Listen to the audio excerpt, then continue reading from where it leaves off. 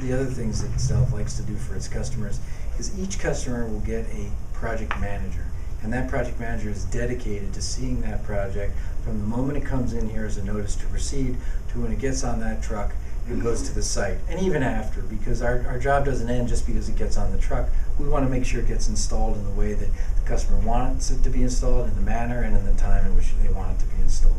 And in order to do that, we need to have someone who's constantly shepherding this project through the process and making sure that the voice of the customer is injected into this process every step of the way. And if that's not done, then the tendency is for a product to wind up on site where you may not have completely followed or hit all of the right notes with the customer along that way. But the project manager allows you to have this open communication and establish a relationship over time, because many clients do more than one project, that allows us to be as efficient as possible. And the customer likes it too, because in a way we're their institutional memory, because we keep the drawings here. We've worked with them before. We might know when they're particularly harried or stressed, and we know how to reach out to them and ask them for information, prod them, move them along, so they make sure that they get their product done too. Because while they are installing 3 or 4 concealments a year, the rest of their jobs are non-concealed jobs that they have to get up and running. So their level of expertise with concealed jobs cannot be compared to what we can offer them as a way of help, as a resource.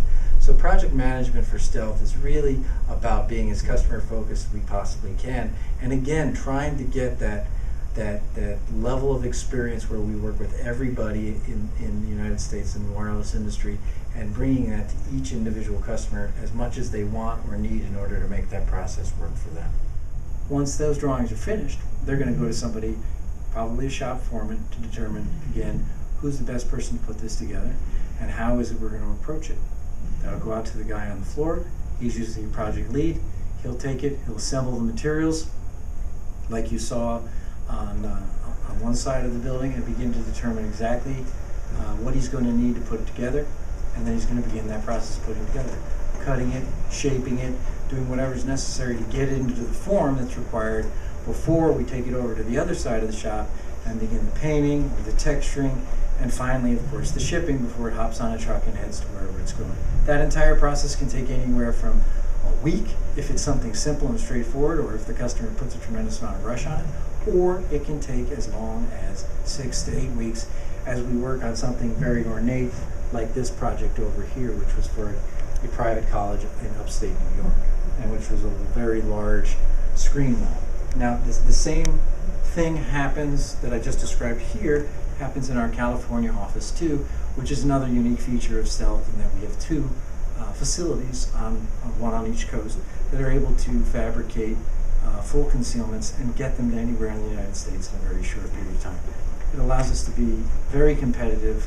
Obviously, the ability to fabricate and ship from both sides of the United States, and also have sales representatives all over the United States that can answer a question in 24 hours, or be at a customer site in 24 hours or less, is very helpful. If I back up just for a second, one of the things they do when they're understanding what it is the customer wants is can be called what's called a site walk, where the rep will go with the customer.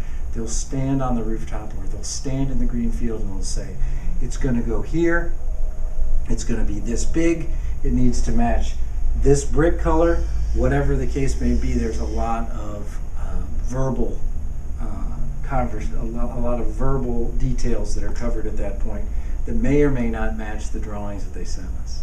So our guys will go out and they'll be taking pictures, and they'll have their measuring tapes, and again, having that national sales presence really allows us to be very effective for the customer in that step. It cuts down on all the, well, did you say yellow or did you say red? You know, we know because our guys go there, they take pictures, and they match it up. Because once the product leaves, it's not the end of the sale for us. Obviously, we're back here and we can help the customer with anything they need on site.